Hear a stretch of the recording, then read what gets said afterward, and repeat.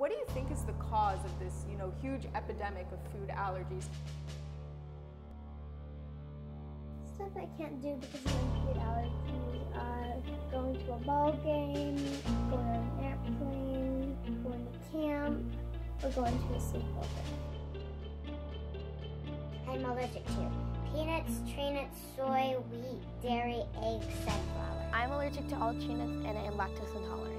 I am allergic to peanuts, tree nuts, sesame, and egg.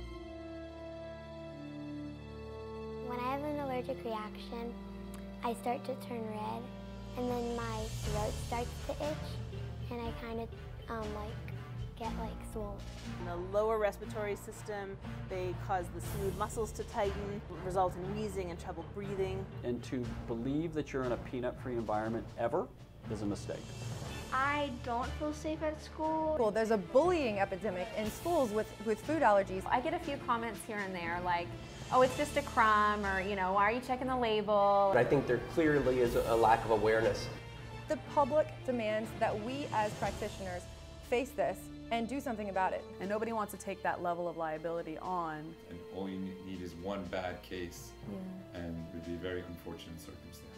The patient could have a severe anaphylactic reaction, the patient could die. If something happens in your office, they're your liability.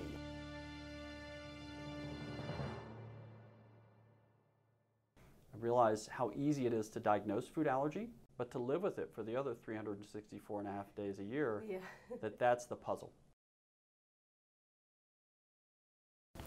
Hey guys, thank you so much for watching the trailer. I really hope that you enjoyed it.